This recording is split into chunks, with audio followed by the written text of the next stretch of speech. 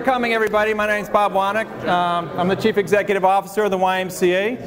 It's so great to have you all here. When I think of the YMCA, you know, it takes a community to build a place like this, and so everyone here had a part in pulling us all together. But the one thing I want you to take with you today is that the YMCA is not really brick and mortar, it's people.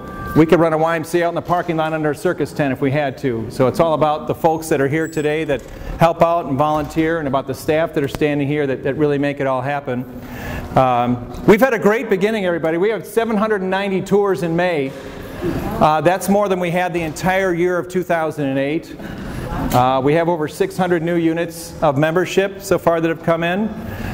So things are going strong. We have over 9,400 actual members right now for the Y. So we've had a great beginning, and we continue to be strong. I think the thing that excites me the most is just the diversity of the age groups in the building that I'm seeing now that I didn't see in the old Y. There's a point where we started losing a bit of that, you know, middle school, high school crowd, and now when I come in, they're just inundating the building, and I see parents with their high school kids in here now walking through the building, having fun together, enjoying each other, and that just makes me feel great.